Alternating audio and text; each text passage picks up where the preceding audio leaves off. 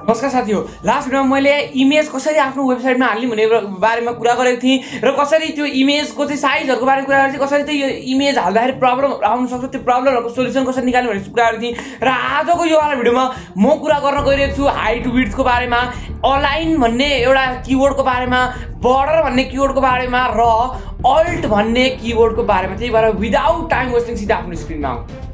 Okay guys, so simple. अब without time West आफ्नो boiler plate लगाइदिन्छु। यहाँनिर एचटीएमएल भन्छु म, यहाँ जान्छु /HTML गर्छु, फेरि भित्र जान्छु, यहाँ गएर लेख्छु म बडी, भित्र जान्छु, यहाँ भित्र गएर म बडी ट्यागलाई क्लोज गरिदिन्छु। त्योभन्दा माथि सबसे पहिला म हेड पनि लेख्नु छ, हेड ट्यागलाई पनि यहाँनिर आएर म क्लोज गरिदिन्छु। यहाँ जान्छु, भित्र जान्छु र यहाँनिर गएर म लेख्छु यहाँ टाइटलको नाम म राख्छु 11th part. It's not 11th part I guess, it is 11th part है। 11th पार्टको टाइटललाई TITL गरेर टाइटललाई क्लोज गरिदिन्छु। सिम्पल यतिसम्म त जसले बुझ्छ, अब बच्चाले पनि बुझ्नु भइछ। यहाँनिर सिम्पल गरेर म हेलो वर्ल्ड लेखिदिन्छु, हेलो वर्ल्ड हाम्रो बेसिक प्रोग्राम हो। अनि योभन्दा अगाडि मैले यहाँनिर एउटा कुरा लेख्न बिर्सेँ, म यो हटपति इम्पोर्टेन्ट त छ, तर मैले लेख्न बिर्सिरहेको छु क्या, होइन। डक टाइप HTML भनेर लेख्नु क्या। ओके, सो यति भइसकेपछि अब मैले सेभ गर्छु। अनि आफ्नो जुन योमा गएर अल माई फाइल्समा गएर HTML कोर्समा गएर यहाँनिर म यसको नाम राख्छु पार्ट 11.html भन्ने नाम राख्छु र सिम्पली यसलाई म अलमा सेलेक्ट गरेर सेभ गरिदिन्छु। सो यति भइसकेपछि म यहाँ जान्छु र यो सिम्पल पार्ट 11 फाइललाई म खोल्छु। यो चाहिँ म जसले पनि बुझ्ने भइसक्यो, अब बच्चा नि बुझ्छ। तर अब आजको जुन मेरो यो भिडियोमा बुझाउने मकसद छ नि, यो होइन क्या। लास्ट भिडियोमा मैले तपाईँलाई के बुझाएको थिएँ, इमेज कसरी हाल्छ। सबसे पहिला चाहिँ म इमेज हाल्छु। इमेज हाल्नको लागि IMG SRC ट्याग लाग्दैन। SRC भनेको किवर्ड, अनि लिङ्क चाहिन्छ हो। मलाई जुन इमेज चाहिन्छ मैले यहाँनिर सेभ गरेर राखेको छु। यहाँ दुईटा इमेज राखेको छु क्या, कन्फ्युजन नहोस्। अहिले भिडियोमा जे कुरा बुझाउन गइरहेको छु नि, त्यो कुरामा तपाईँलाई कन्फ्युजन हुनसक्छ, त्यही भएर मैले दुईटा इमेज राखेको छु। मानौँ मलाई test.jpg भन्ने इमेज चाहियो भनेपछि म यहाँ जान्छु र एक्ज्याक्टली त्यही test.jpg मैले जसरी लेखेको छु नि त्यस्तै गरेर लेख्छु। अब तपाईँको test.jpg यहाँ आएको छैन भने म यहाँ राइट क्लिक गर्थेँ, जान्थेँ यहाँनिर आफ्नो प्रपर्टिजमा, र प्रपर्टिजमा गएर यहाँनिर फेरि यो मेरो लोड हुन टाइम लाग्छ, जे होस् होइन। अनि प्रपर्टिजमा गएर त्यहाँको त्यो यो इमेजको टाइटललाई सिम्पली मैले कपी गर्थेँ, अनि त्यही हिसाबको त्यो टाइटल यहाँनिर दिन्थे। ओके, प्रपर्टीमा जाँदाखेरि यहाँनिर हेर्नु, म बिचमा यस्तो पड्काइरहेको थिएँ भिडियो एडिटिङमा मलाई ठ्याक्कै सजिलो हुन्छ भनेर, होइन। सो यहाँनिर गएर हेर्नु त test.jpg लाई मैले यसरी कपी गर्छु, यहाँ जान्छु, यहाँ पेस्ट गर्छु। सिम्पल यति भइसकेपछि म सिम्पल यो इमेज ट्यागलाई यहाँनिर आएर क्लोज गरिदिन्छु, सेभ गर्छु। यहाँ जान्छु, यहाँ जान्छु, रिफ्रेस गर्छु। अब हेर्नु यहाँनिर एउटा इमेज आइसक्यो, धेरै ठुलो साइजमा आएको छ, होइन। अब हेर, यो यत्रो ठुलो साइजमा आयो। मलाई त यसको साइजलाई सानो पार्न पनि पर्ने हुनसक्छ, ठुलो पार्ने पनि हुनसक्छ, होइन। त्यो चाहिँ म कसरी गर्छु भन्दाखेरि हेर्नु, मलाई मानौँ यो इमेजको हाइट चेन्ज गर्नु छ अरे हो भने म एउटा हाइट भन्ने किबोर्डको युज गर्छु, HEIGST हाइट भन्ने। मलाई यसको हाइट मानौँ 4 राख्नु पर्यो, सेभ गर्छु, धेरै सानो हुन्छ। ल हेर्नु, अब यो यहाँनिर अलि म जुम गरेर देखाइन्छु, हेर्नु है।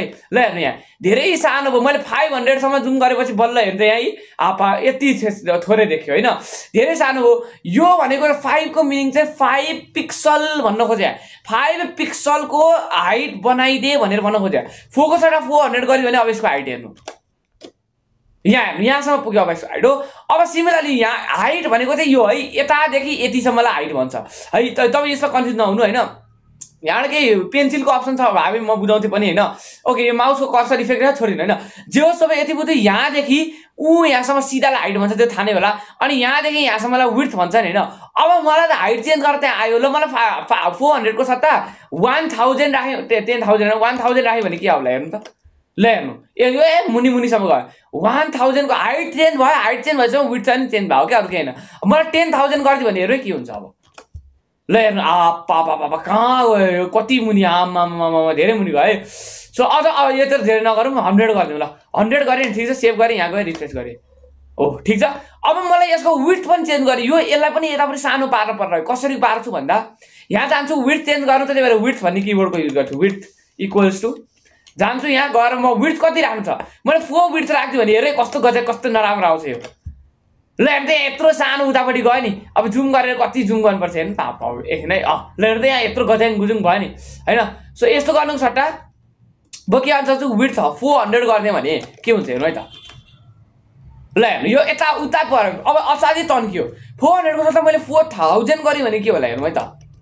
हेर्नु है, पापा यो त असाध्यै तन्क्यो यहाँनिर एउटा बार हुन्छ यसलाई उता उता लानुभयो भने यतातिर जान्छ बुझ्नुभयो नि होइन यस्तो भयो यो धेरै तन्क्यो मलाई चाहिँ मानौँ हाइट पनि 100 गरिदिएँ अनि विड्थ पनि 100 गरिदिएँ भने ठ्याक्कै बराबरी हुन्छ यो भनेको एउटा स्क्वायर इमेज बन्यो क्या यहाँ के अरे हाइट पनि 100 विड्थ पनि 100 भन्छ यो स्क्वायर त भन्यो होइन अगर मैले मानौँ यो स्क्रिनलाई फिट हुने गरी मलाई यो गर्न चाहन्छु भने म कसरी गर्न चाहन्छु अब यसलाई गर्ने तरिका छ सुन्नु म अब एउटा नयाँ तरिका एउटा कुरा सिकाउनु गइरहेको छु हेर्नु यो पुरै यो इमेजमा गएर राइट क्लिक गर्नु इन्स्पेक्ट एलिमेन्टमा थिच्नु ठिक छ राइट क्लिक गर्नु इन्स्पेक्ट एलिमेन्टमा थिच्नु त्यसपछि तपाईँको यहाँनिर एउटा आउटपुट आउँछ यस्तो खालको होइन तपाईँ यहाँनिर गएर हाम्रो यो छ नि यो अप्सन यो हाइटको अप्सन हाइटमा गएर यहाँ इमेजको यहाँ भन्छ यो हेर्नु बस्नु मैले यहाँ गएँ भने नि तपाईँले हो यहाँनिर देख्नु भएन होइन त्यो इमेजको मुनि हेर्नु न यहाँ यो इमेजको ठ्याक्कै अलिकति मुनि हेर्नु त त्यहाँनिर इमेजको हाइट देखाउँछ नि 100x100 भनेर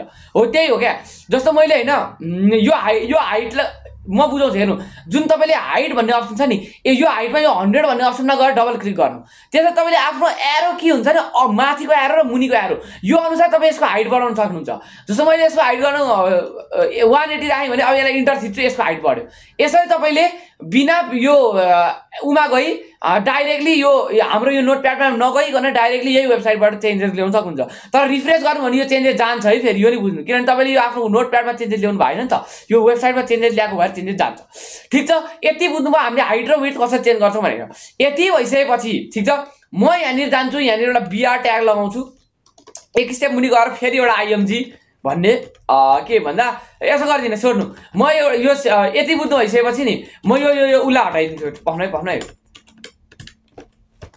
यो जुन हाइट विड्थ छ नि यसलाई हटाइदिन्छु किनभने अब यसको जरुरत छैन म एउटा नयाँ टपिक बुझाउनु गइरहेको छु बर्डर भन्ने टपिक BORDER नाममै एन्सर छ एउटा इमेजको बर्डर जस्तो मैले बर्डरमा नि 10 पिक्सल गरिदिएँ 10 मात्रै लेख्नु भनेको 10 पिक्सल हो है अनि सेभ गरेँ यहाँ गयो भने एउटा यो इमेजको बर्डरलाई हेर्नु ल छेउछेउमा हेर्नु ल यसको बर्डरको कलर चेन्ज हुन्छ हेर्नु है कलर होइन ल हेर्नु यो ध्यान दिएर हेर्नु त यहाँ यस्तो आयो नि यहाँ ब्ल्याक कलरको आयो नि हेर्नु ध्यान दिएर हेर्नु त यो ब्ल्याक आयो नि होइन यदि मैले बर्डर राखिनँ भने हेर्नु ल आउटपुट यो एकछिन म जुम आउट गर्छु यो मैले ब्ल्याक कलर यो बर्डर भन्ने किवर्ड राखिनँ भने नि त्यो ब्ल्याक कलरको आउँदैन हेर्नु ल सेभ गरेँ गएँ रिफ्रेस गरेँ ल हेर्नु यो ब्ल्याक कलरको आएन ठिक छ यसको मतलब के बर्डरको काम चाहिँ कुनै पनि एउटा इमेजमा साइडमा बर्डर दिने रहेछ ठिक छ अब मलाई मानौँ यो इमेजको बर्डर चाहिँ पहिला सुरु त म इमेज चेन्ज गर्छु ल मैले अघिदेखि test.jpg भन्ने राखेँ अब image.jpg भन्ने इमेज राख्छु ठिक छ भने यहाँ के गर्छु म यहाँ जान्छु IMAGE image.jpg गर्छु सेभ गर्छु यहाँ जान्छु रिफ्रेस गर्छु ल यो image.jpg आयो है अब यसको बर्डर चेन्ज गर्न चाहन्छु म के गर्छु यहाँ जान्छु IMG ट्याग भित्र गर्नु छ है सबै काम किन तपाईँ इमेजमा चेन्जेस ल्याउँदै हुनुहुन्छ नि त त्यही भएर इमेज भन्ने ट्यागकै भित्र जानुपर्छ के बुझाउनु पर्छ बुझ्नु भने होइन म यसको बर्डर गर्न चाहन्छु BORDER बर्डर गर्न चाहन्छु सपोज मैले यहाँनिर 100 गरिने अब हेर्नु कस्तो मोटो हुन्छ यसको बर्डर पापा यो बर्डर हो गाइस यत्रो मोटो भयो 1000 गर्दा के होला हेरौँ है त 1000 मामा यसको बर्डर नै यत्रो मोटो भइसक्यो है 1000 ल अब यो नबढ्न 1 गर्दा के होला त हेरौँ है देखिन्छै देखिँदैन हेरौँ है त ए अलिकति देख्यो भने त अलिकति देखिन्छ हेर्नु त अलिकति देखिँदैन लगभग होइन भनेको मतलब बर्डरको काम चाहिँ बर्डर दिने रहेछ यो कुरा बुझ्नु पर्यो सो यति भइसकेपछि बर्डर पनि मैले तपाईँलाई बुझाएँ अब यति त यो त सिम्पल इजी कुराहरू बुझाएँ अब म इम्पोर्टेन्ट कुरा बुझाउनु गइरहेको छु अन एरर भन्ने एउटा किवर्ड हेर्नु यो जाभास्क्रिप्ट अब म यो IMG मा जाभास्क्रिप्ट छिराउँदैछु ल हेर्नु मेरो कुरा ध्यान दिएर सुन्नु ल जाभास्क्रिप्ट भनेको एउटा प्रोग्रामिङ ल्याङ्ग्वेज हो जसको मतलबले चाहिँ म मेरो वेबसाइटलाई कति बेला के गर्ने भनेर ब्रेन अफ वेबसाइट हुन्छ नि त्यो भनेको चाहिँ जाभास्क्रिप्ट हो क्या म ब्रेन अफ वेबसाइट दिने काम चाहिँ जाभास्क्रिप्टले गर्छु म तपाईँलाई अब यहाँनिर सानो एक लाइनको जाभास्क्रिप्ट कोड सिकाउन गइरहेको छु जो तपाईँले सिम्पली बुझे पुग्छ क्या बुझ्नु भने त्यो जाभास्क्रिप्ट अहिले HTML कहाँबाट छिराइरहेको नि त्यो भने टेन्सन नलिनु मैले बुझाइरहेको छु किनभने भविष्यमा कुनै पनि काम तपाईँलाई सजिलो HTML पछि गएर HTML मात्रै प्रोग्रामिङ प्र्याक्टिस गर्ने बेला पनि यो कुरा चाहिँ आओस् भनेर मात्रै हो जाभास्क्रिप्ट प्रोग्रामिङ ल्याङ्ग्वेज छुट्टै हो म सिम्पल एक लाइनमा एउटा कुरा मात्रै सिकाउन गइरहेको छु त्यो हेर्नु ओके अब मेरो कुरा ध्यान दिएर सुन्नु सो मैले सबैले तपाईँलाई बुझाउनको लागि यहाँ MS पेन्ट खोल्छु ल ठिक छ MS पेन्ट अलिकति बुझाउन सजिलो हुन्छ हेर्नु मानौँ होइन हामीसँग एउटा यस्तो कम्प्युटर छ अरे होइन हामीसँग नभनौँ होइन मानौँ तपाईले एउटा यस्तो वेबसाइट बनाउनु भयो जसमा चाहिँ एउटा इमेज छ क्या, जसको क्वालिटी चाहिँ के छ त भन्दा 4K क्वालिटीको छ। 4K बुझ्नु भने एउटा वेबसाइट बनाउनु भयो जसको इमेजको क्वालिटी चाहिँ 4K छ हो। अब त्यो इमेज चाहिँ राम्रो खालको ल्यापटपमा मात्रै पो खोल्न मिल्ने भयो त। मेरो कुरा ध्यान दिएर सुन्नु ल, मैले मानौँ मेरो वेबसाइट बनाएँ, म मेरै वेबसाइटको एक्जाम्पल दिन्छु हरेक पालि, अहिले पनि म त्यही गर्छु। मानौँ मेरो एउटा वेबसाइट छ अरे जसमा मैले एउटा 4K क्वालिटीको इमेज युज गरेको छु, ठिक छ।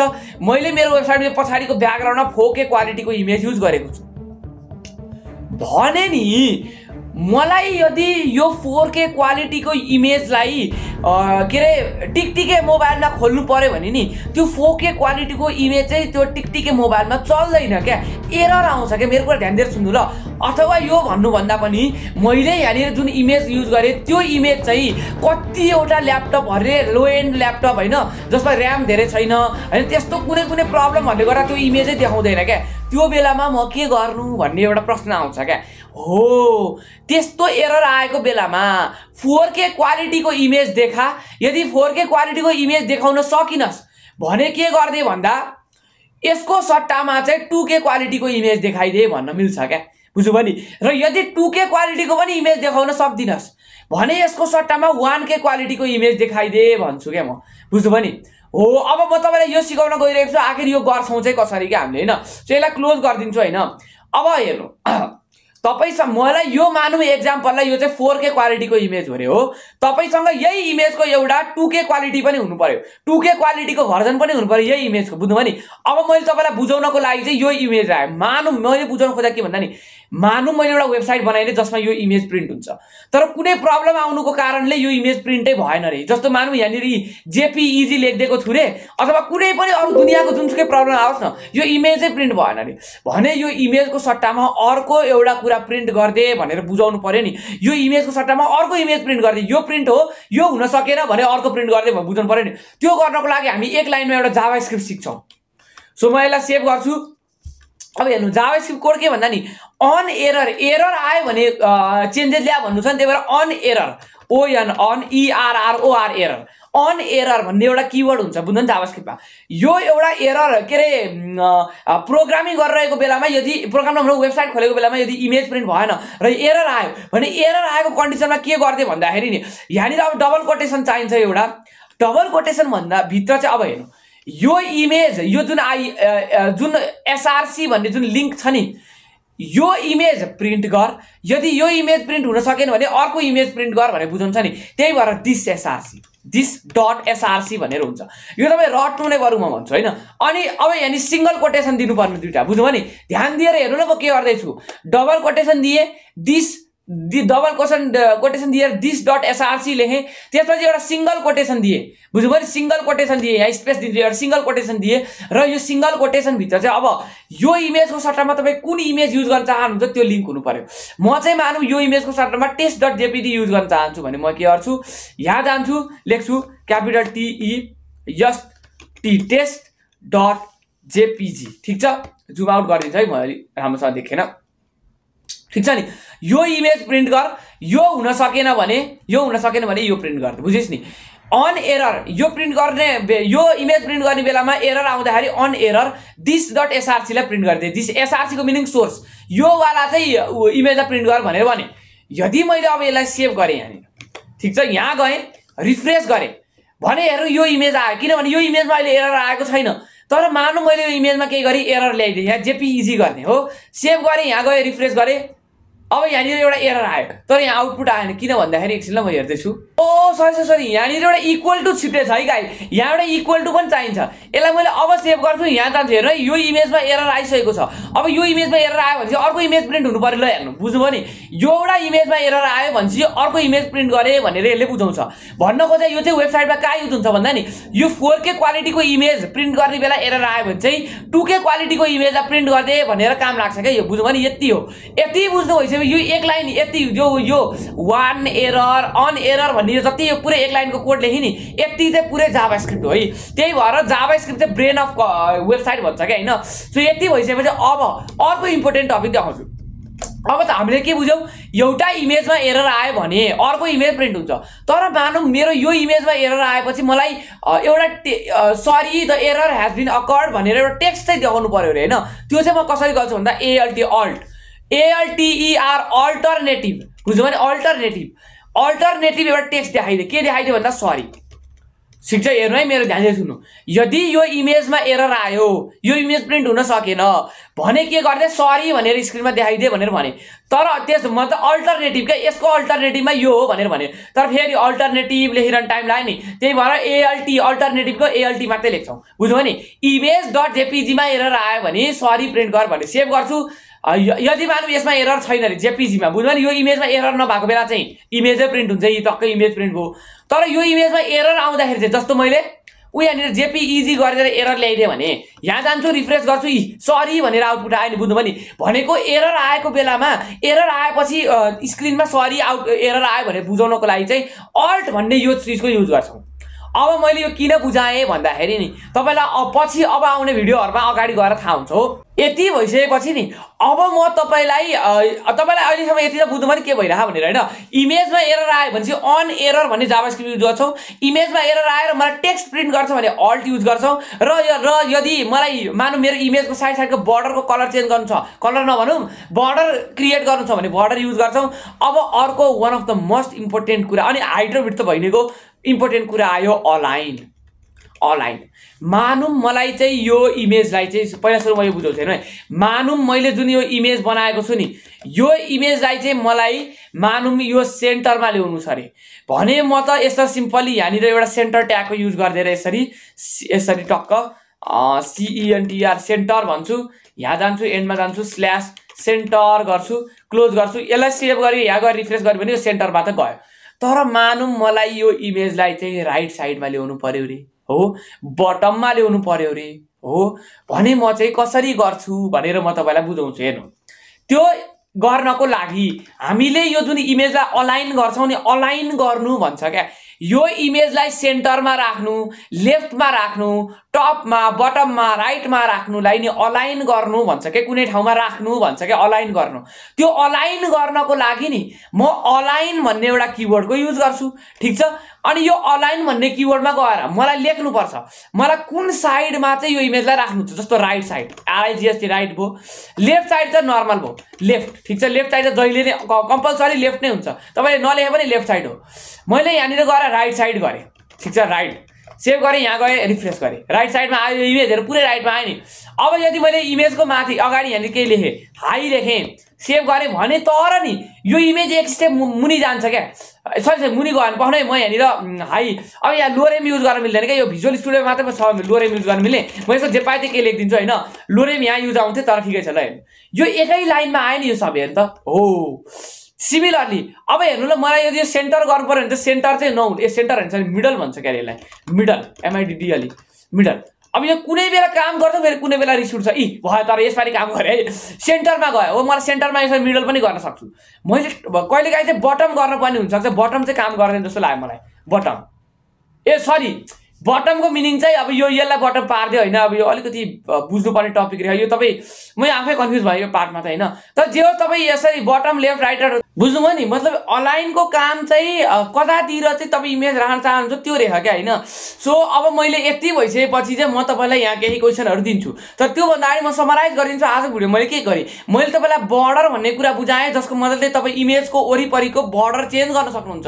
अब यसको मतलब के भन्दा नि मैले यहाँ एउटा HR ट्याग बनाए रे र यहाँ यदि मैले गएर बर्डर लेखे भने के यसको चेन्ज होला त कलर हेरौँ है त आई मिन बर्डर चेन्ज होला त हेरौँ है त यसको भएन क्या हैन भएन एक्ज्याक्टली हैन तर हैन मानौँ हैन मलाई यसको हाइट चेन्ज गर्नु पर्यो रे हेरौँ है त त्यो चाहिँ हुन्छ कि हुँदैन हाइट मलाई यो सब बिर्सेको छु क्या मैले यो अलि याद छैन त्यही भएर मैले तपाईलाई पनि फाइदा हुन्छ भने देखा यहाँ हुँदैन तर तपाई हैन CSS भन्ने प्रोग्रामिङ ल्याङ्ग्वेजमा चाहिँ नि यो हराइजन्टल लाइनको हाइट चेन्ज गर्न सक्नुहुन्छ क्या हैन HTML मा चाहिँ मिल्दैन CSS मा चाहिँ मिल्छ क्या मैले त्यही चेक गर्न लागेको थिएँ हैन तर मिल्दैन ल हराइजन्टल लाइनको मिल्दैन तर h हाइट भन्ने किवर्ड चाहिँ धेरै ठाउँमा काम लाग्छ विड्थ भन्ने पनि धेरै ठाउँमा काम लाग्छ त्यही भएर बुझाएँ सो इन्सर्ट मैले के समराइज गर्न खोजेँ भने बर्डर भन्ने कुरा बुझाएँ जसको मतलब चाहिँ इमेजको वरिपरिको तपाई बर्डरको साइज ठुलो पार्न सक्नुहुन्छ यो हाइलाइट गर्न सक्नुहुन्छ, border देखाउन सक्नुहुन्छ हो। अनि अर्को one on error भन्ने जाभास्क्रिप्ट लाइन बुझाएँ जसको मतलबले चाहिँ एउटा इमेजमा एरर आयो भने अर्को इमेज तपाईँ प्रिन्ट गराउन सक्नुहुन्छ, ठीक छ।